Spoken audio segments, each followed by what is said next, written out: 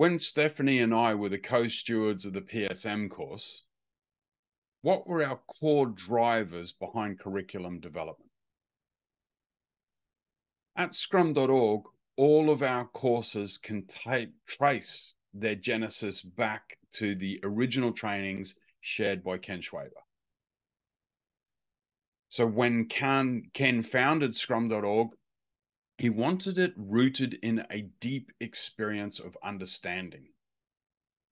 The Scrum Master course I'm particularly passionate about because it was often seen as the foundational course. There's now the Applying Professional Scrum, which is more experiential.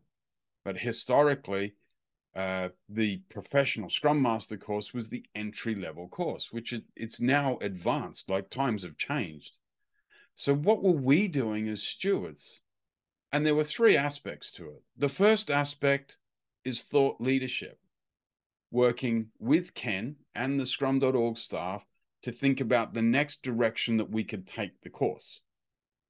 It had been previously looked after and improved to a high level by Gunther Verheyen when he was working with Scrum.org.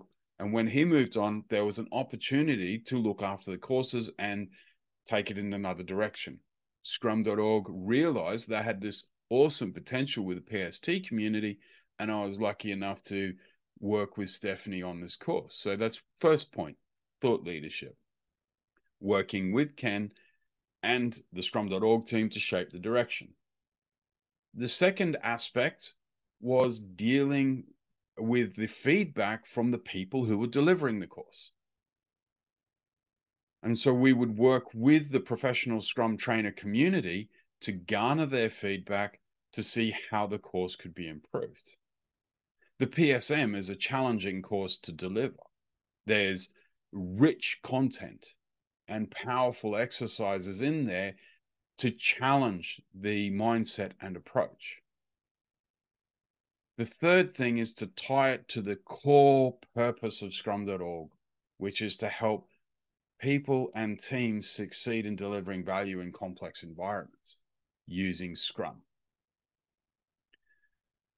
So when you brought that all together, we had that challenging space to occupy of trying to keep our stakeholders happy, building the course into a more powerful experience, and editing, removing, updating content. I think it's fair to say that not one word of that course was built without Stephanie and I really exploring how each word measured and made impact. Now, this was pre-COVID times, and at that time, the Scrum.org policy was that all courses must be held in person. And so that gave you more time and space and a better opportunity to explore things. Now that time's moved on, Scrum.org are using different models to look after the course. But when I was a steward, that's what we were looking at doing. I am curious to know how other organizations maintain consistency of their courseware, because that is a really unique selling point of Scrum.org.